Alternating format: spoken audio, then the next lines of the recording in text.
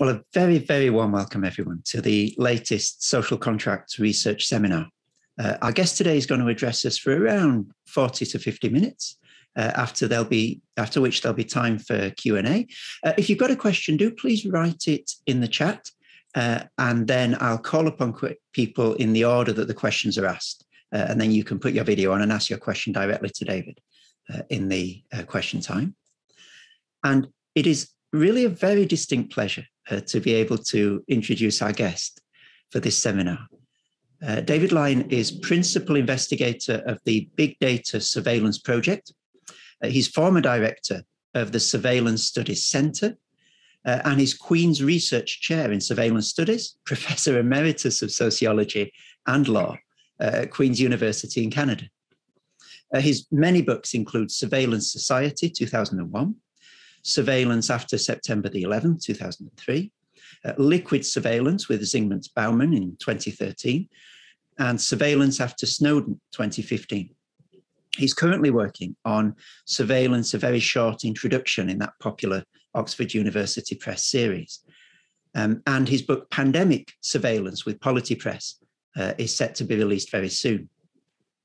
So in short, I can think of no one in the world better qualified to address us on today's theme, which is surveillance capitalism meets the pandemic, surveillance challenges to the social contract. So please join me in welcoming our speaker today, David Lyon.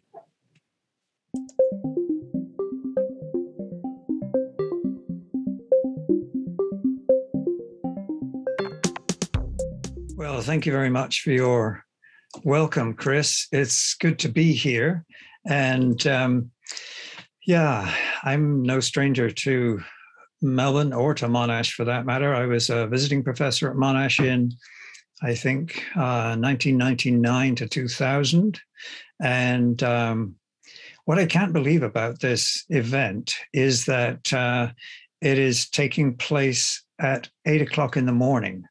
Now, that is something that I just don't think would fly in our part of the world, and certainly at our university. So the fact that you are up and about and alert at 8 o'clock in the morning strikes me as being, well, putting me in a position of great privilege, really. So thank you for your welcome. I am happy to be here. I have enjoyed many long blacks on Lygon Street, and I, of course, wish that I was actually there with you. However, there it is. The other curious thing about today is that it's actually Thanksgiving in Canada today. When I first received the invitation, I saw it was going to be at 8 o'clock, but the date was for October the 12th. And I'm afraid it didn't occur to me for a very long time that this was actually going to mean that I was going to be speaking on the evening of our Thanksgiving. Mercifully, we had our family Thanksgiving on Saturday, and maybe to compensate for this, although it wasn't arranged that way, I'm going to go on a tandem bicycling ride with my wife tomorrow for 4 days, exploring some trails in what for us is fall sunshine and fall colors. Anyway, to the point, let me start talking about this topic. I was just saying to Chris that it is a new angle for me. I haven't really thought through the social contract dimensions before. So I'm looking forward to your comments and questions. So I'm going to say something about the most recent aspect of pandemic surveillance, as I'm calling it, which is vaccine passports, which are currently being introduced around the world. And they are, of course, just but one example of many of pandemic surveillance. But they do exemplify the issues, and they show too how the issues cannot be framed only in terms of privacy, for example, or even just data protection. I want to suggest that they are, with vaccine passports, as with other aspects of pandemic surveillance, to do with data injustice issues. Now, earlier forms of surveillance in the 19th and 20th centuries were based on a growing focus and dependence upon bureaucratic information. And each stage of that development of surveillance was met by new expressions of social contract, updates of what was thought of as the social contract. And I want to suggest this morning, that today's requires revamping due to the significance of data and the rise of surveillance capitalism. But what will it take, given the vast new surveillance powers that have been unleashed since social media, and especially since surveillance capitalism emerged? Where may hope lie? I'm going to ask towards the end of my talk.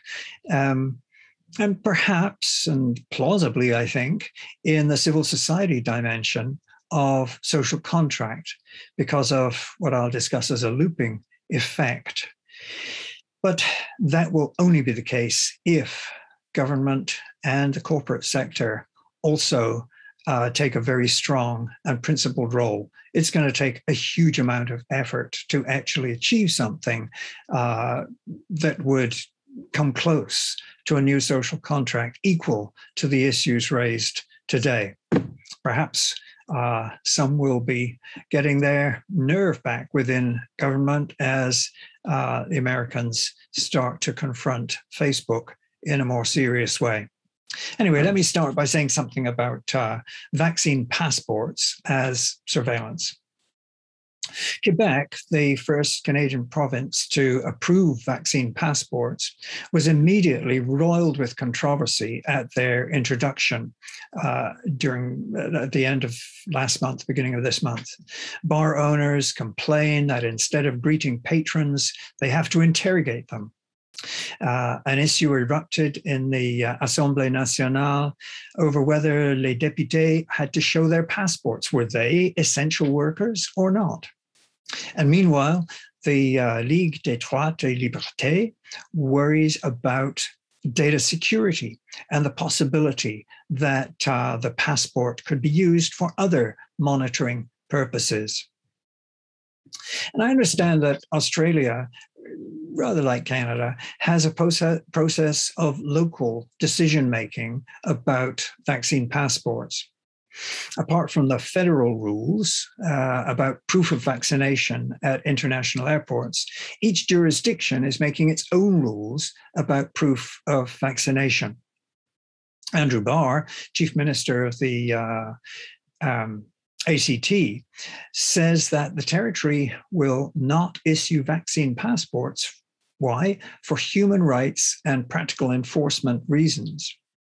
Why, he says, why he asks, should vaccinated people be privileged with extra freedoms, or others who, for whatever reason they are unvaccinated, be denied services or access? Now, for the first time during the pandemic, then, the specter of surveillance has surfaced, this time with vaccine passports. Pressure to roll them out came from travel and hospitality companies, especially, anxious for a return to business as usual.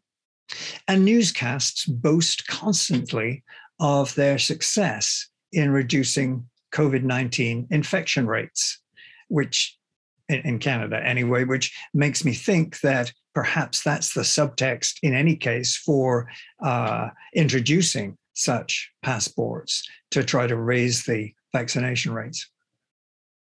But amid the various arguments about vaccine passports, a further conversation is largely absent about the surging surveillance enabled by yet another pandemic innovation.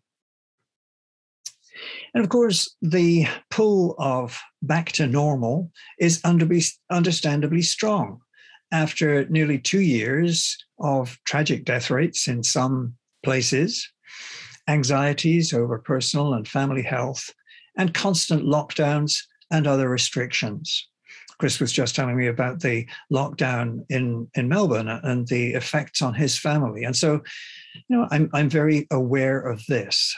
And of course, as with many other people, I have friends and relatives who have been directly affected by the pandemic, and nothing that I will say should diminish that sense of my own involvement in this, as with others. In fact, I dedicated the pandemic surveillance book to 3 people who died of COVID.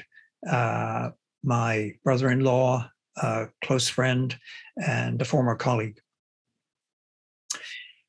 So that pull of back to normal is significant.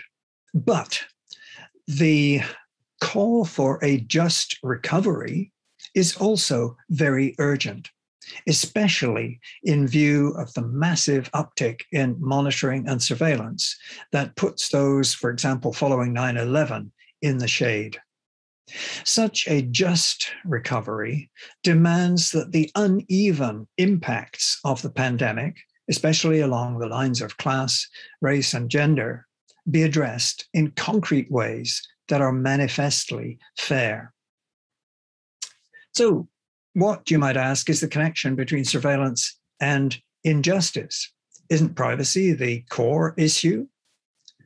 Well, privacy is challenged in new ways, it's true, perhaps above all in the domestic context, targeted in unprecedented ways during the pandemic's oft-repeated stay home, stay safe mantra. But the privacy questions are far from identical for all. Think about it. If you are working remotely, for example, there's a vast difference between the experience of the comfortable white-collar professional working remotely and precarious gig workers. Also, the stay-home rule has, everywhere, increased the burden on women, often including their unwelcome exposure on screen to unknown others while working, shopping, or learning online. The fact is that, as in other areas, pandemic surveillance is both experienced more profoundly among those already disadvantaged, and it often serves to retrench rather than rectify such disadvantages. This is certainly true for Indigenous people in North America, and I imagine in Australia as well, who suffer from both insufficient surveillance. Their condition lacks adequate data for a whole range of reasons, and slanted surveillance, that is, mistaken assumptions made by health authorities that then get written into algorithms about their pandemic knowledge and practices. And of course, those vaccine passports themselves are indelibly surveillant. They rely on government-held personal health data that citizens are obliged to display for travel or for social participation.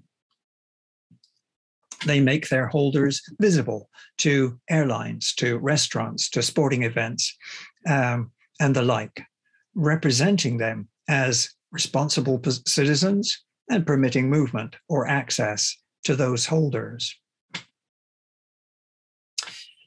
Now, as it happens, there are many valid reasons why you might not hold a vaccine passport. You may be immunochallenged, for instance, or fear that the warning labels on Pfizer and Moderna about the possibilities of heart inflammation may affect you as a senior with a history of cardiac problems. You may have read the small print on the vaccine limits or the side effects and decided that you have to wait for improved options. But those choices, of course, carry consequences. When it comes to vaccine passports, you may well be refused boarding at an airport or being served at a bar. And worse, you may be scapegoated. You fill a new role as an excludable, risky other. Now, controversy over vaccine passports due to their potential divisiveness was predicted early on by the World Health Organization, who did not express a direct view on their desirability, but offered plenty of arguments against them. In the UK, the report from the Ada Lovelace Institute warns profoundly about the problems associated with vaccine passports, and the Office of the Privacy Commissioner in our country, in Canada, has done the same kind of thing. Also in Canada, the Waterloo-based CG, Centre for International Government Innovation, observes that the expansion of digital IDs in the guise of such passports will likely entail a control creep outcome. Also, back in the UK, someone like health researcher Robert Dingwall decries the arrival of what he calls the biosecurity state in vaccine passports.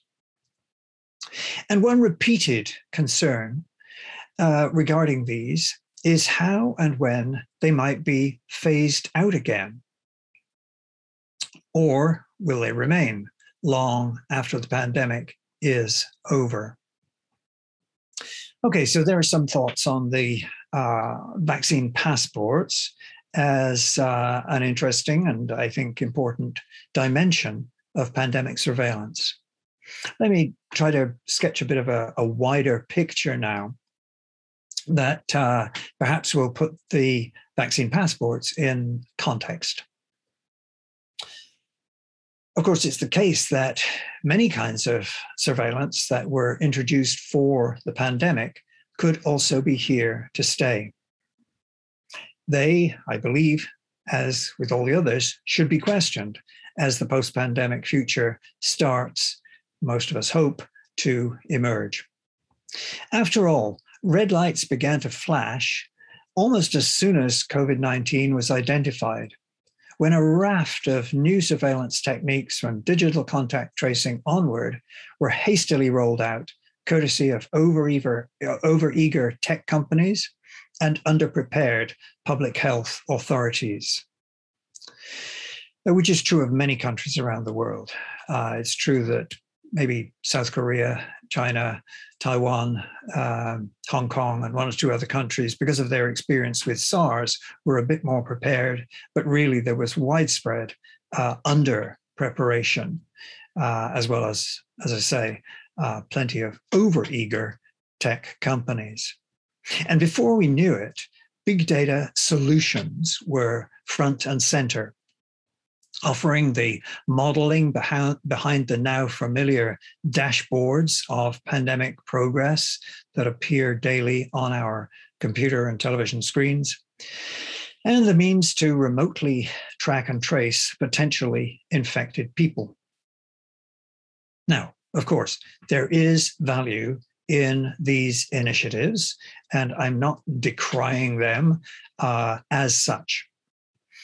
Some have been credited with saving lives, and of course, the data will only be coming in on the reality of those initial calculations of saved lives as a result of the introduction, these initiatives. And of course, they have been credited as well with preventing ICUs, intensive care units, from being overwhelmed. But who knew what actually happened in order to make those kinds of things happen? I can tell you that in Ontario, very few people are aware that our Personal Health Information Act was actually altered in order to allow these changes to take place back in April 2020. Moreover, it was altered within what we call an omnibus bill. In other words, a bill that covered all kinds of other issues as well as this one. And it was to facilitate increased data access during the pandemic. Who knew, too, that most Canadians in the end never used the COVID Alert app, which was our version of the Apple Google API enabled app for remote contact tracing. And those Canadians who refused them did so because of privacy concerns, on the one hand, as most of them would put it, and on the other, accessibility and inclusion challenges, which affected vulnerable people such as seniors. So as I say, who knew what processes were undergone in order to create the possibility for these big data so-called solutions during the early days of the pandemic. But of course, pandemic is not simply a public health event. And the very fact that it is a public health event alone reminds us that it is always more. You are probably aware of the famous text by Michel Foucault on that is translated as Discipline and Punish, which is the location within which many find the panopticon as being kind of the most fascinating exemplar. And I'm wondering how many people had actually read the earlier part of the chapter on panopticism, which is actually about the plague. And so Foucault is writing about 17th century plague, and the introduction to that chapter about panopticism really occurs not with the diagram for a prison plan with an all-seeing capacity for the so-called inspector and full visibility for all inmates within the prison or jail or penitentiary. It was the plague, and it was the plague town. And here was the interesting thing in Foucault's description. It had to do with the ways in which the tentacles of surveillance very quickly reached throughout the town. And his description is fascinating for the ways in which you see surveillance being monitored by guards and by militia and so on and so forth. Those warlike aspects of pandemic, the battle, the war against the contagion, all those things are very old motifs and certainly not limited to the pandemic that we are still suffering. So that notion in Foucault that the pandemic town, the plague town, is the site of surveillance is a fascinating and important insight. The pandemic that we are in prompted massive surveillance expansion in many other areas of social life, besides those directly related to medicine and health, especially via the stay at home, stay safe mantra. And of course, that is clear in the Foucault analysis as well, that the plague town is the place where homes are particularly targeted. And that's where you needed those militia, those guards, the other symbols of public order. But in our pandemic, those kinds of figures who appear in Foucault's plague town are actually primarily online. Of course, you may meet the police officer, you may meet the security person at the airport, but by and large, the militia, the guards, the other agents of public order are frequently actually online.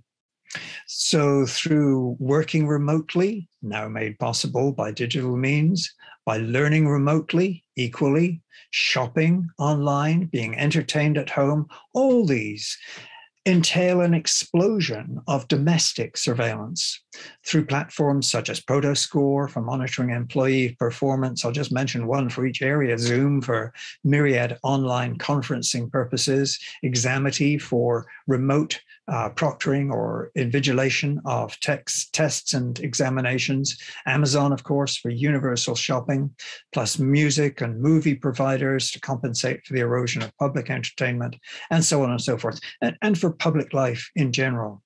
Every last one of the myriad platforms that repurposed itself for the pandemic is highly surveillant.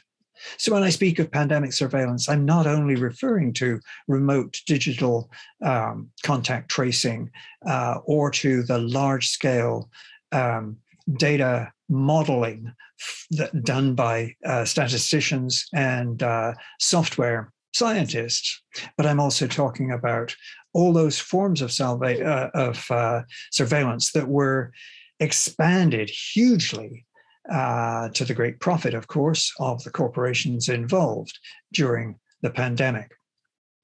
So that brings me to my next area. Surveillance capitalism meets the pandemic, and that's in the title of the talk today. In each case, whether to do with medicine and public health or stay-home initiatives, surveillance capitalism is also implicated, primarily through public-private partnerships between government departments and platform companies. Indeed, some speak of an epidemiological turn in digital surveillance. With two dimensions, at least. On the one hand, function creep, I already mentioned that, and on the other, market making, thus Lynette Taylor. On the one hand, already existing systems have been upgraded or repurposed for the COVID situation, sometimes ones developed by mobile network operators for low to medium income countries over recent decades. Those are the ones of particular interest to Lynette Taylor and her colleagues at Tilburg University in the Netherlands, working on the ways in which pandemic and pandemic surveillance was very much, or is very much, a global phenomenon, and one that affects global south in different ways from global north countries.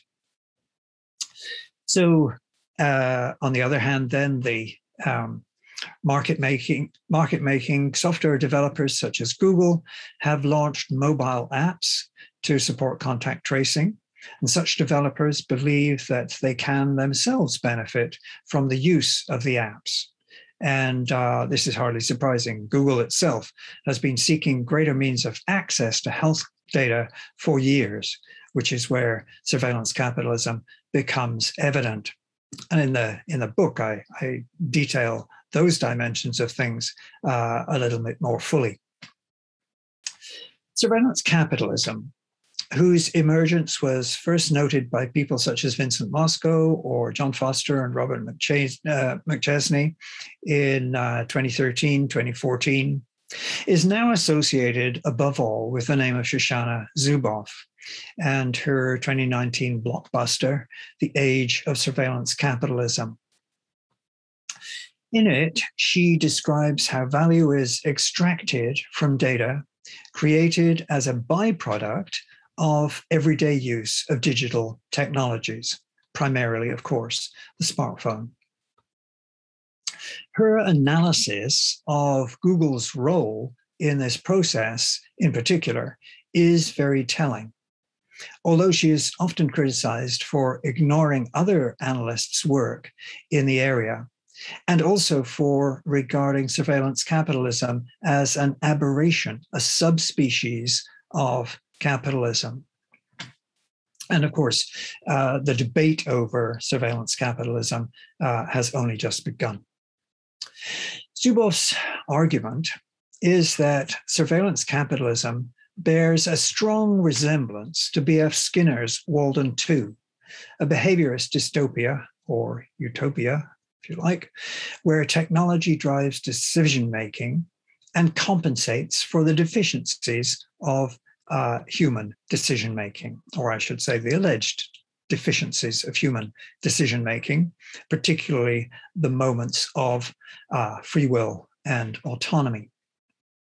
This system uses data to predict outcomes and to produce addiction among users that together offer unprecedented opportunities for platform companies to manipulate and exploit the inner lives and from there the outer life practices of their users. As Kirsty Ball points out in her review of the Age of Surveillance Capitalism, Zuboff also helpfully makes much use of the language of securitization, often referring to the states of exception and rendition visible in the activities of surveillance capitalism today. And of course, you have heard those concepts used in relation to earlier forms of surveillance and securitization activity, particularly following 9/11. The suspension of democratic rules, normal democratic practice, is the state of exception, and the use of coercion, the rendition, these have been debated by Giorgio Agamben, for example, and many others, as I say, especially since 9/11. And curiously, these military security metaphors for the war against COVID-19 have also become prominent during the pandemic, aided and abetted by the same surveillance capitalist platforms. So I see that we're moving forward in time. I'm going to move on to make some comments in the last part of my talk regarding social contract and the possibilities for a reset of social contract. The abstract for this little talk said this: a singular conjunction of data-dependent solutions to problems posed by the COVID-19 pandemic gave surveillance capitalism, along with willing governments, fresh opportunities to introduce innovations that reduce freedom and fairness in the name of extraordinary emergency measures. This, to my mind, highlights the need for a contemporary reset of any notion of a social contract, as government and business partnerships on the one hand, and digitally disempowered citizens and consumers on the other struggle to recognize each other, let alone develop a meaningful modus vivendi for a global and a planetary future. Well, it was pretty bold stuff that I wrote for the abstract, and I confess that I don't think I have managed to do all that. But anyway, let me just make some comments about the social contract part of it. This notion, as you're aware, derived originally from early modern thinkers, Hobbes, Locke, and Rousseau especially, and has been adapted with ongoing social, political, and economic change, not to mention cultural change, for the past 300 years. And in particular, the security, protection, and welfare gradually offered by governments in return for the loss of sovereignty among citizens has increasingly revolved around issues of information and, latterly, data. In everything from conscription-related data for the call-up of soldiers for war, to the data amassed for the purpose of welfare provision, the social contract has been under question and gradually, sometimes painfully, revised. People like Edward Higgs in his very helpful history of the information state shows us this. Then historians such as James Benninger in his 1986 book observe that bureaucratic monitoring arose in relation to industrialization, using new technologies, typewriters, telephones, cameras, and so on. The Telegraph, there were so many of them. And Joshua Lauer has in recent years suggested a number of other innovations that from very early on had surveillance uses, not only within government, but also within the world of commerce from the early 20th century on. But anyway, the Benninger argument is that those new technologies were to govern citizens as the kind of things that might be governed otherwise in emerging industrial processes. So there's kind of metaphor of governing people as things are governed that is going on in Benninger's book. This process intensified during the 20th century as both warfare and welfare, not to mention the later 20th century growth of targeted advertising, required increasing amounts of personal data that were processed in increasingly arcane ways. So what I'm saying there is that the transparency of populations of all kinds increased simultaneously with the decreasing transparency of those who were doing the surveilling. Thus, Tony Weller suggests that today's variant of the classic social contract in democratic states is, as she says, that, quote, citizens accept surveillance in order to ensure that they are entitled to welfare and protected from threat, as long as the means of surveillance are transparent and accountable, end quote. Now, controversies about this new variant have become more and more strident in the 21st century. In North America, especially after 9/11, and then increasingly worldwide with the rise of social media, seen sharply in the Cambridge Analytica Facebook debacle, and the Snowden revelations, of course, preceding that of 2013, and now today in the COVID-19 pandemic starting early in 2020. All too frequently, so far from actively consenting to surveillance, citizens and consumers are unaware that they are under surveillance, or at least unaware that they are under the kinds of surveillance that they are under. And at the same time, questions of transparency can easily be used to deflect attention from the deeper issues of accountability itself. And interestingly, with the rise of China as a leading player in the digital world, the questions find a new foil in the growth of authoritarian capitalism and its associated surveillance, much criticized, of course, in the Western world.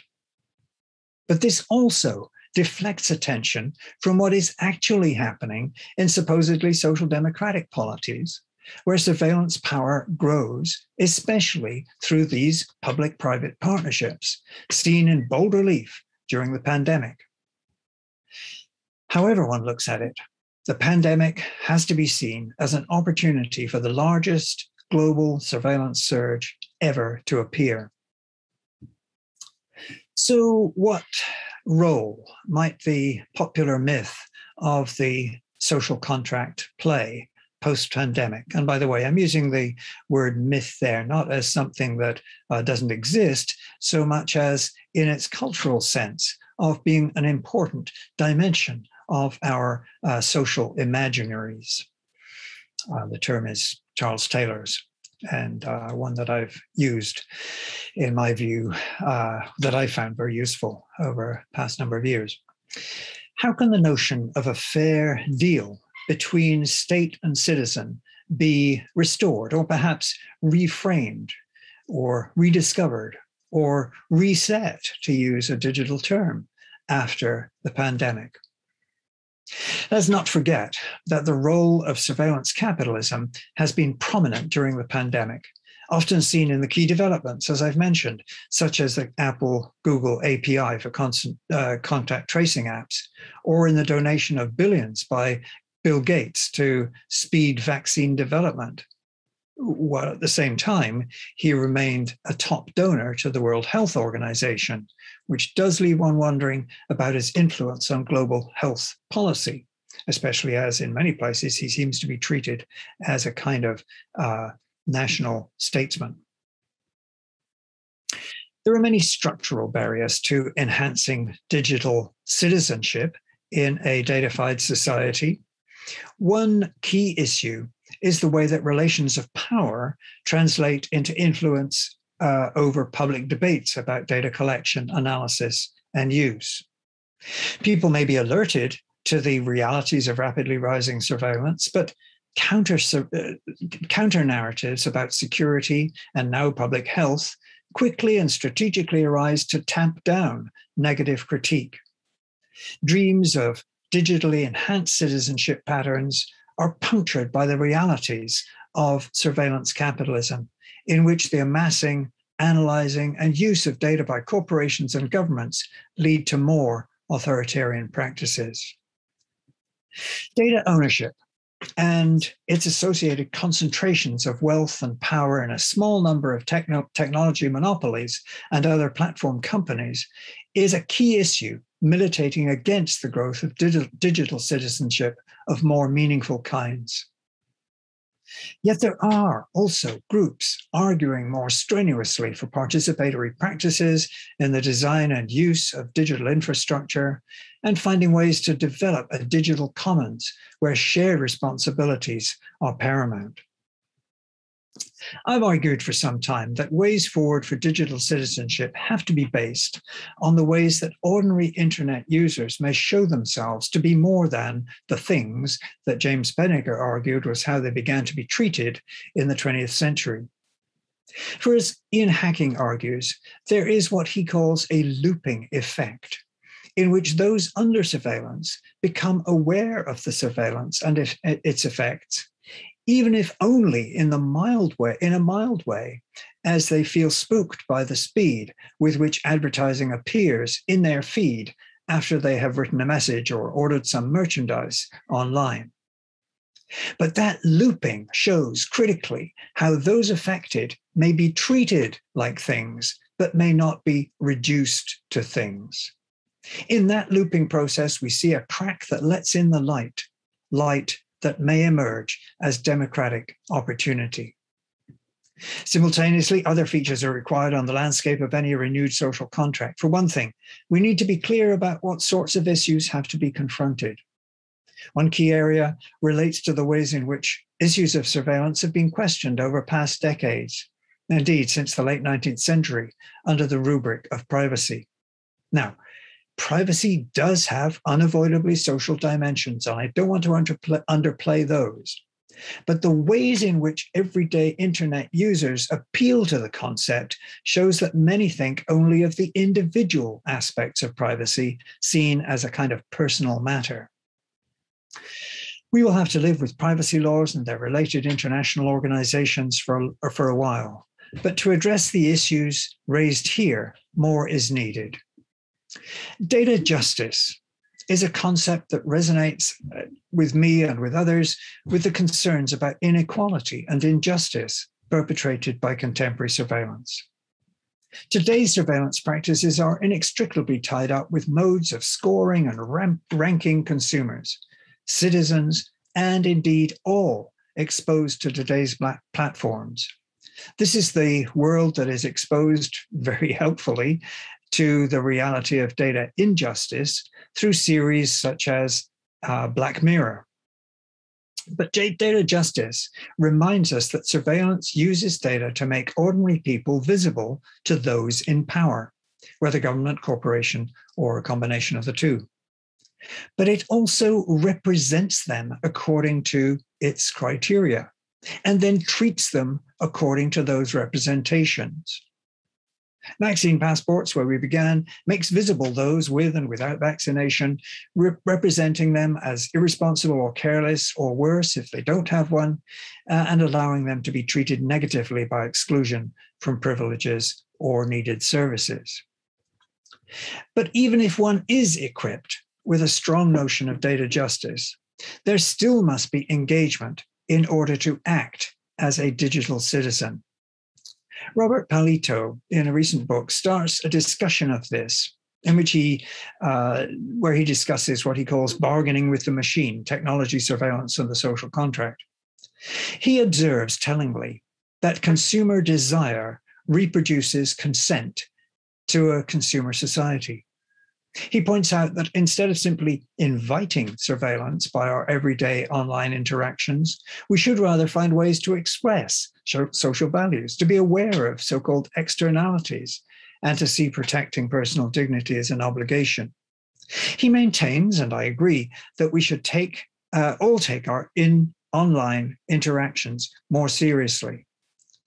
But this kind of work requires fuller analysis and debate, and also work that is more fully attuned to the already existing questions about surveillance and social contract. At the end of the day, the question remains, how far does a social contract really exist in relation to contemporary surveillance in a world increasingly dominated by the powerful platforms of surveillance capitalism? That the idea could, and I venture to say should, be explored is an important one and a timely one. And as I say, I salute the organizers of this seminar for raising it as a question for me to consider. But it'll take much careful research to draw out the key issues, which here I have argued should be couched as data justice, and not just privacy or even data protection. And perhaps above all, it will involve what Paulo Freire called conscientization of internet users, that is all of us, to be aware of more issues than just our own dignity or internet freedom. It will require new content in terms such as state, when corporate power is so deeply inscribed in government activity, and the other concept, civil society, when so frequently the latter is seen merely in terms of voluntary associations and not as vital players in determining the terms of a social contract. But now would be a crucial moment for such debates to occur. When the pandemic has unleashed the largest surveillance surge ever, and few hesitated to ask whether the results of this tech solutionist surge were either fit for purpose or supportive of data justice. Thank you very much. Wow. Thank you so much, David. There's a huge amount for us to be thinking about, very serious and immediate issues that you've been raising. I know that I have about 20 questions I'm keen to ask, but I see that Philip has put a question here in the chat. So Philip, could I invite you to turn on your video and ask your question directly, please? Yeah, of course. Hi, David. Thank you very much for that. Fascinating talk. I was wondering, as you were speaking towards the end there, whether or not you'd be willing to sort of comment on the relationship between these sort of logics of surveillance and control that you've been describing and the rise, or the apparent rise, in conspiracy theory, disruptive discourses, sort of post-truthism, that's happened in these same spaces, because the two logics seem contradictory, and I wonder if you have thoughts on how they might relate to each other. Always difficult to answer questions about things I haven't said rather than things that I have said. Yeah, sorry. But I do think it's important. Let me just point you in the direction of work that I think relates to this. There are a number of really good articles on this kind of theme in journals such as, I was going to say, oh dear, slipped my mind now. What's the one about television and social media? I've noticed a number of good articles there. But anyway, there's a book by Arne Hiltz and others that is the group from Cardiff University in England that has a data justice lab. And I find their work very helpful and persuasive. And they have people involved both in journalism and popular communication on the one hand, and to do with the social analytics of surveillance capitalism and data injustice. So sources like that are the ones that I would go to find an adequate answer to the question. But as I say, for this talk, I hadn't really thought through the connections there, but you're absolutely right. They are there and should be made. Thank you. David, I wonder if I could try and put, for the sake of being a devil's advocate, a counter argument to the point you were making early on about vaccine passports. Because what you will sometimes hear is that the argument for vaccine passports in social contract terms is a common good argument. Yep. In the sense that without measures like that, some people in society who are immunocompromised or who are unable to get vaccinated for medical reasons are effectively going to be prisoners in their own homes unless they can be sure that the people they're interacting with have had the vaccine.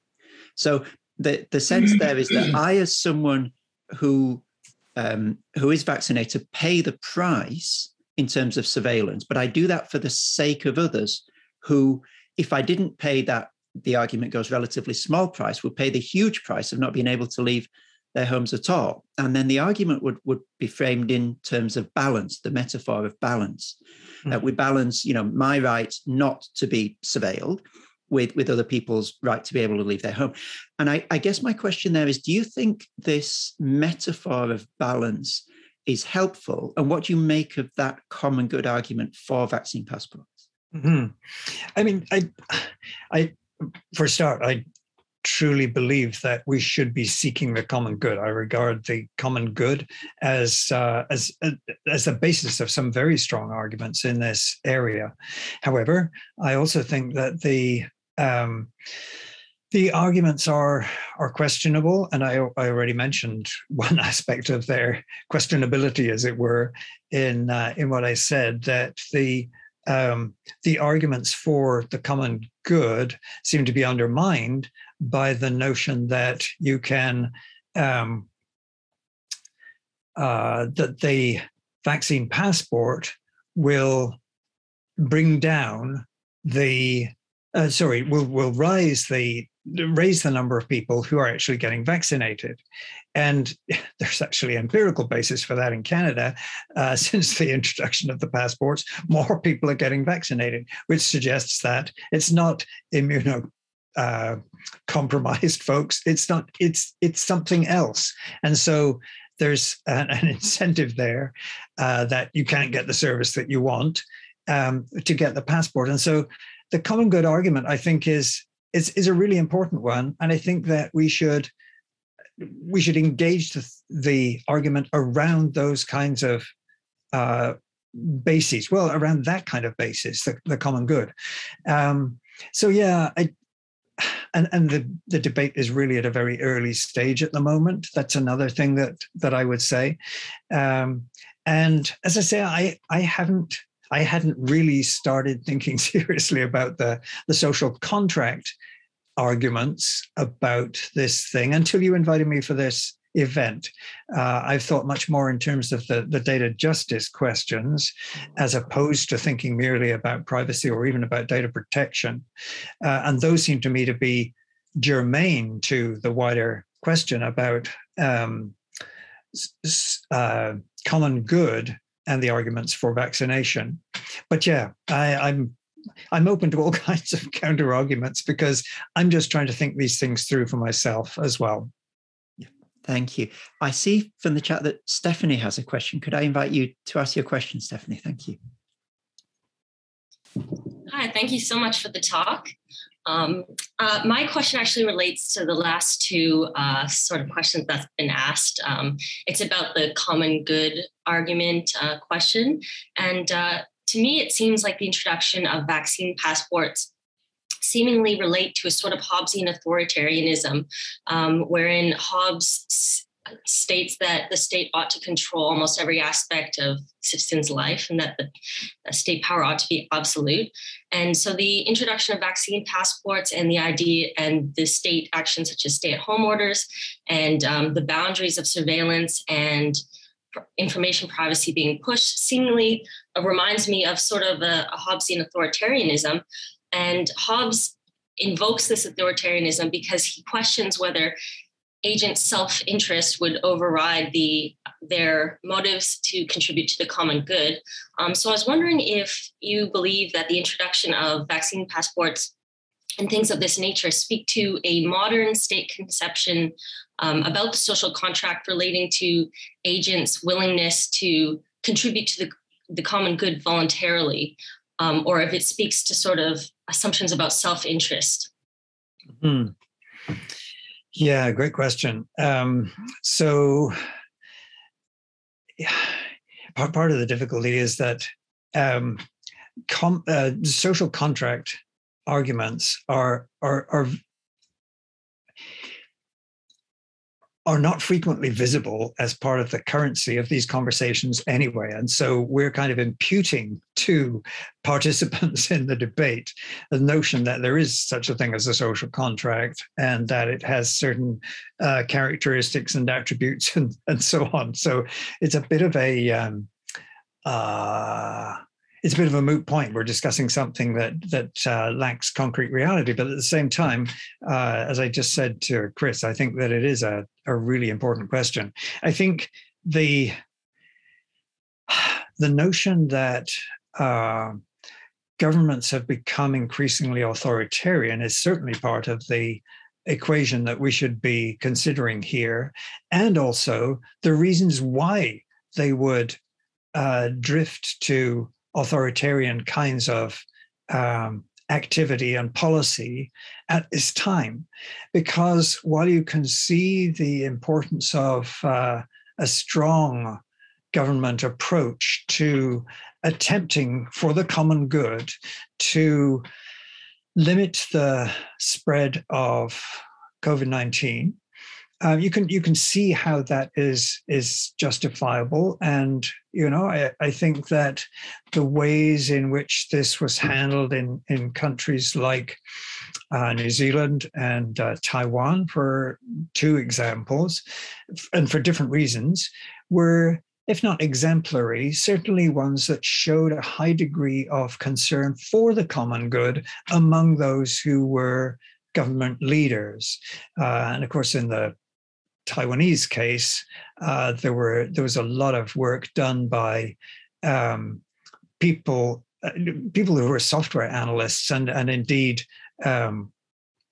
who were hackers in order to support what the government was doing. So there's an extraordinary confluence of interest between civil society, as it were, and government in Taiwan. In New Zealand, I put it down largely to an administration and a prime minister that was singularly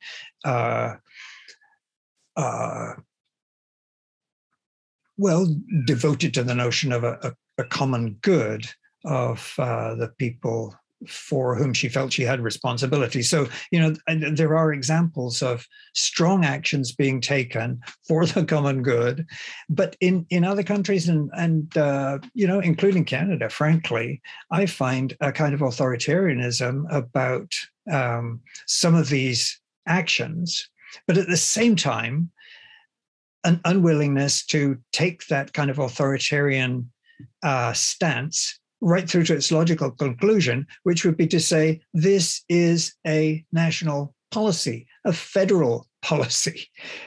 You make it necessary in airports for international travel, and then you leave it up to jurisdictions. Same in Australia. Then you leave it up to individual jurisdictions to make their own choices and give them no guidance as to how those choices are to be made. So I find it a contradictory kind of situation where you have something that has at the very least, the makings of a more authoritarian approach, being publicly, well, not mandated, but publicly approved, but then you give permission to everyone to make up their own choices about what to do. I just find the whole thing very confusing. And, I think it's going to take us years to work out what exactly was going on during this pandemic. And, if you're foolish enough to write a book about pandemic surveillance, you realize the moment you've finished it that things are changing already. And the rapidity of change with each added dimension, each new innovation of techno-solutionist, surveillance capitalism kinds of innovations, I find bewilderingly hard to follow, frankly. And, my talk this afternoon, it comes from a bewildered person. As I suspect we're all rather bewildered. But yeah, those would be the sorts of comments that I'd make on your question. But yeah, and even the people that I've read who have tried to use the term social contract, frankly, I haven't found a satisfactory one yet. But I'm still looking, and I haven't given up hope. Thank you so much. Those are really interesting comments. Appreciate it. Thank you, Stephanie. Thank you, David. I think Greg has a question. Sorry, here we go. Yes, David, I was wondering how far in the future is the possibility of microchipping children at birth as a way of commencing lifetime surveillance of the individual. I was in Japan a couple of years back, and when I came back, I thought what a wonderfully compliant society it was. And a friend of mine who'd worked in a very senior role in Japan said, yes, it's probably the most surveilled country in the Pacific, because the police keep a file on families. So it's not just individuals within family, it's the family. So if one child in the family misbehaves, it creates a black mark against the family.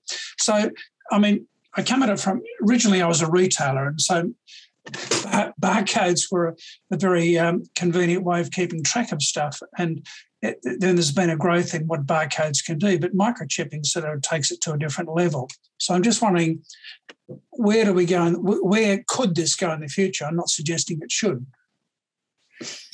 Well, yeah, good question. The Japanese case is an interesting one, but you have to remember the Japanese context, where despite the Meiji Restoration in the 1860s, despite the huge shift towards high technologies during the 20th century in Japan, there is an awful lot about Japanese culture that is still deeply embedded in an older authoritarianism and a certain citizen compliance with government activity and, for that matter, corporate management as well. So it's a very different place from Canada or Australia for a start, and yes, there is a very interesting way in which the Japanese were early adopters of certain digital technologies, but at the same time, if you're in Japan, you'll be aware of the ways in which the fountain pen and the fax machine and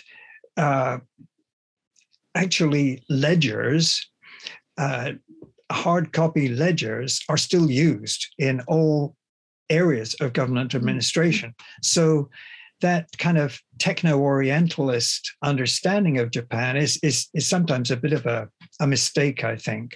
And on the other hand, Japan has some of the finest civil society and academic opponents of surveillance capitalism and people who question surveillance in general. So there are, and perhaps it's that old imperial authoritarianism that still creeps through the contemporary Japanese culture that actually sparks that opposition and very effective opposition from civil society and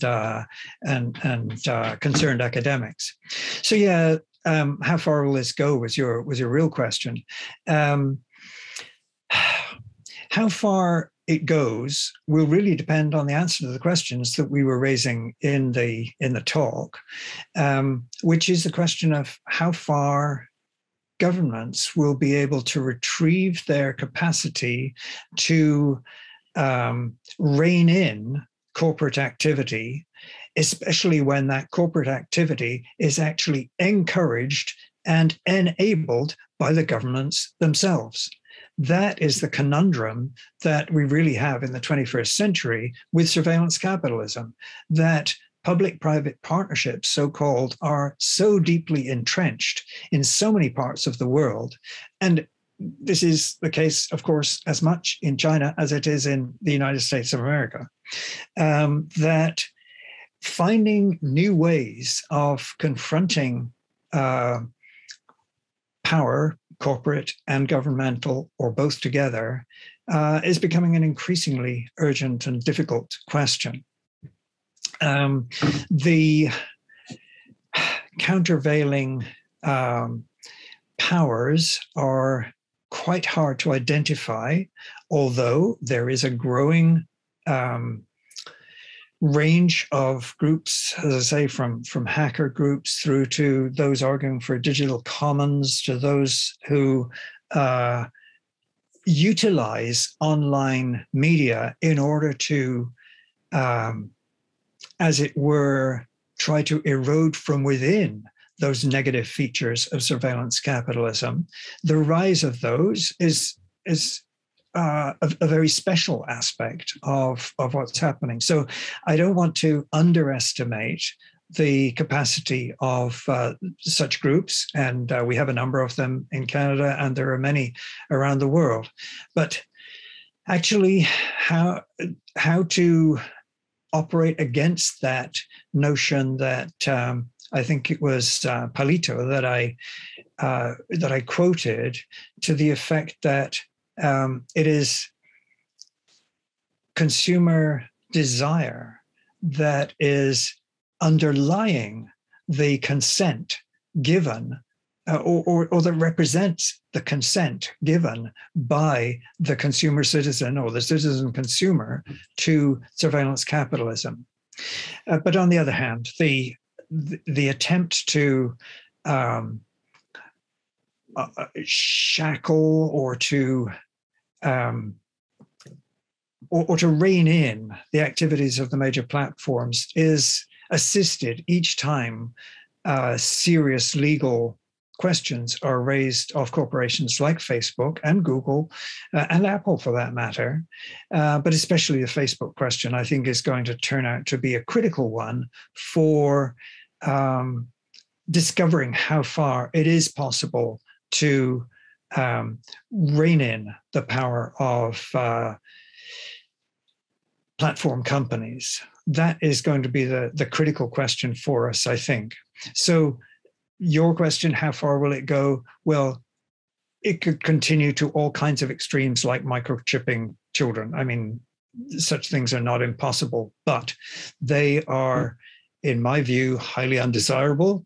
They are not equivalent. They're not conducive to the common good for all kinds of reasons. And it seems to me that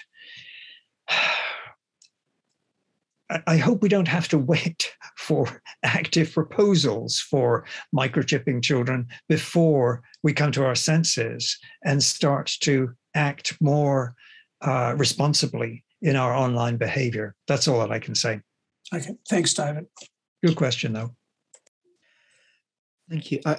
I would love to get on to the broader theme of surveillance capitalism and what levers and mechanisms are available to citizens in that context. But I do want to raise a question that for me is glaring in the whole vaccine passport debate before we go there, if I could.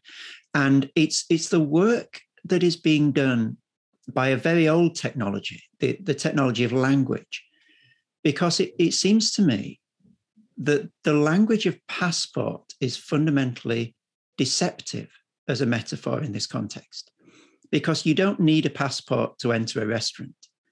And in fact, you don't even need an identity card in any country that I'm aware of to enter a restaurant. So this language of passport seems to diffuse the intrusion of what is being proposed and to liken it to something that it is fundamentally unlike in order to make it seem normal. And so I would guess, David, I'm inviting you to reflect and think about the work being done by language in the surveillance debate, and whether you think there's anything vaguely, or perhaps not quite so vaguely, Orwellian about the metaphor of a passport in this context. Mm-hmm, mm-hmm. Yeah, great question. And I think that the matter of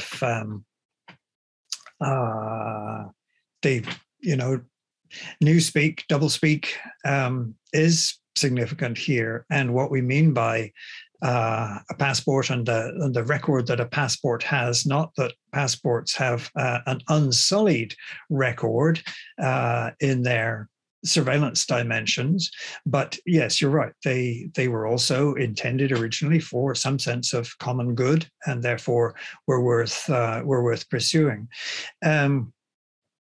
So yeah, I think the question of language is a really important one. I already raised the question of language in my talk in relation to the use of military metaphors in relation to the battle with COVID, the struggle with COVID, the war against the contagion, and so on. And I think that metaphor too is one that easily slips over into justificatory kinds of aspects, dimensions. I mean, if you think you're in a war, then all sorts of things somehow are justified, or so the story goes, because of the situation that you are in. So yeah, the question of language, I think, is a critical one as well, and it's very easy to spray paint over something that is negative with a nice new color. Let's call it vaccine passports, and I think we see that. I mean, it also relates to the very first question about the role of journalism and so on, the way that conditions that we're currently experiencing are described in the media, and the language is critical there, and the discovery of appropriate language, I think, should be a priority in all this. It's not for nothing that Orwell wrote about surveillance and language in the same novel.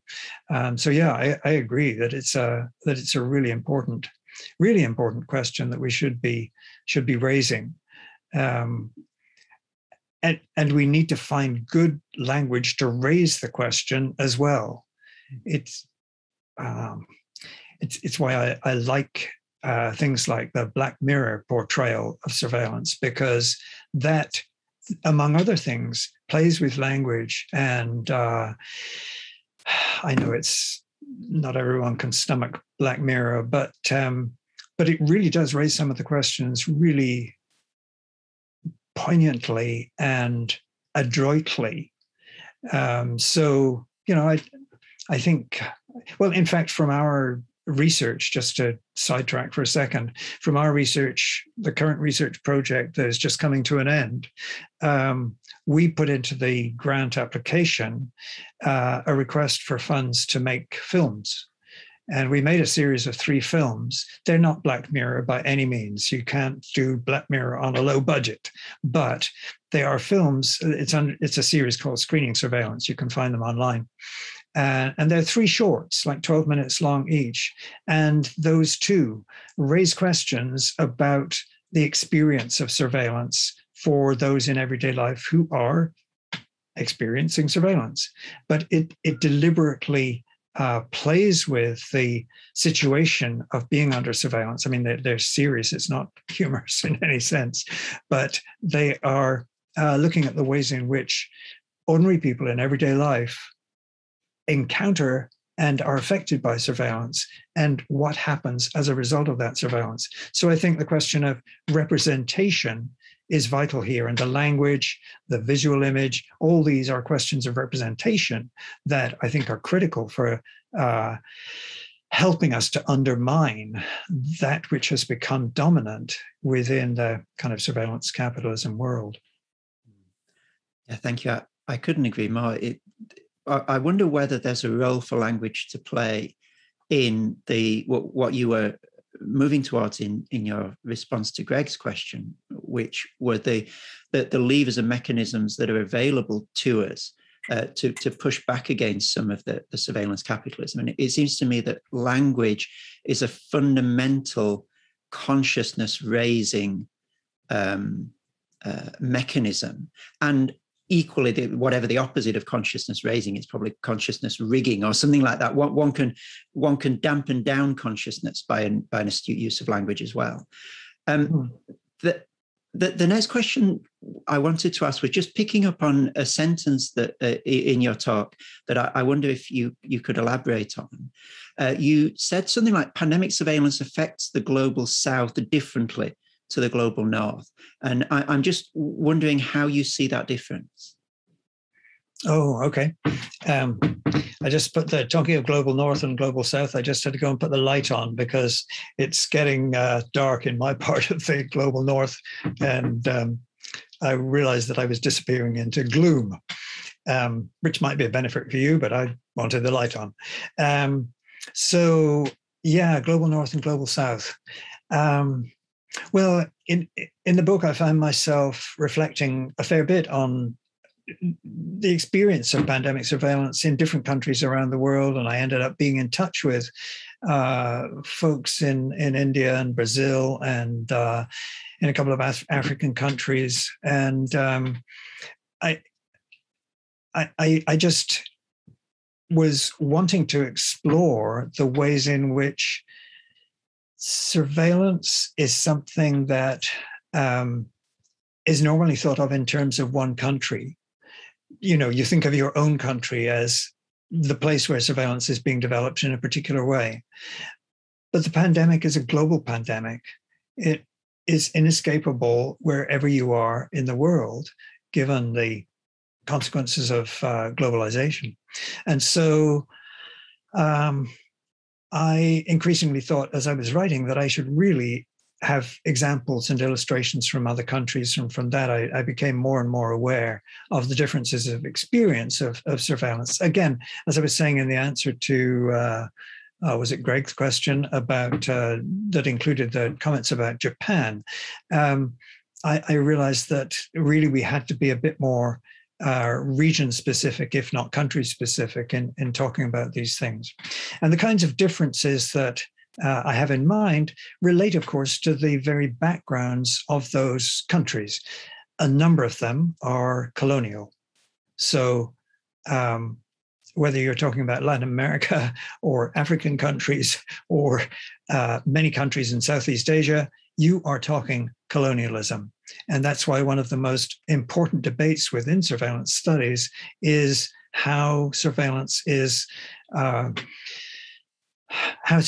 operates in colonial situations and what impact that has on not only on those colonized, but also for those in the so-called mother country, where frequently in the history of surveillance, experimental forms of surveillance have first been tried in the colonized countries before being brought home for use in the central. Very striking case, the United States imperial adventures in the Philippines and the ways in which what became the CIA actually began as an experimental form in the Philippines.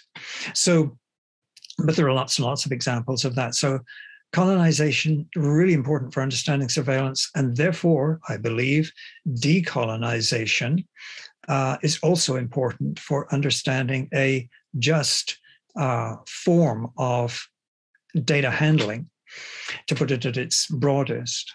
And so, vast differences. I mean, data paucity in many African countries means that we don't even know who is most at risk during the pandemic. And World Health Organization notwithstanding, and they've done a tremendous job in sub-Saharan Africa, we still don't know so much that we could and should know. So here's an example of insufficient surveillance. But also, if you go to Brazil for another example, then in Brazil, you have not only the colonial situation, but the ways that it's worked out over the years with authoritarian governments, dictatorship for many years in the 20th century, the return to authoritarianism after relief from authoritarianism for quite a while, but the return to much more authoritarian government under Jair Bolsonaro has meant huge deprivation, increased deprivation, including in terms of access to care and vaccines and so on and so forth within the pandemic for those in the favelas, for those who are in the poverty-stricken shanty towns, as they're sometimes called, in Brazil. Vast areas containing millions of people, in contrast with the relative affluence of those in some urban areas in Sao Paulo and Rio in particular, but throughout the country, it's true. So disparities that relate directly to the COVID situation and also directly to data gathering, data analysis, and data use in those contexts, which I'm thinking of in surveillance terms, because in the end, it's personal health data that is in question, that is being analyzed and used in these contexts.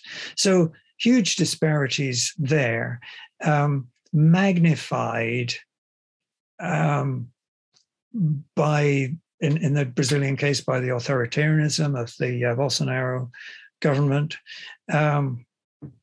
makes for a very different situation from the kinds of activities that took place and are taking place in the United States, different again from many European countries, where by and large, despite awful experiences of the COVID pandemic, like for example in Italy, have always had better treatment and better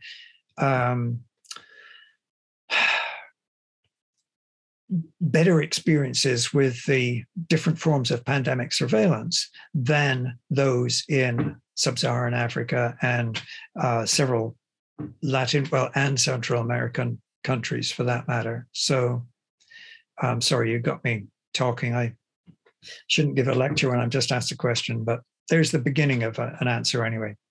That's wonderful. Thank you. Now, I'm very glad you did expatiate on that because I think it, as you have rightly identified, it is a crucial question and one that goes right to the heart of this idea of data justice.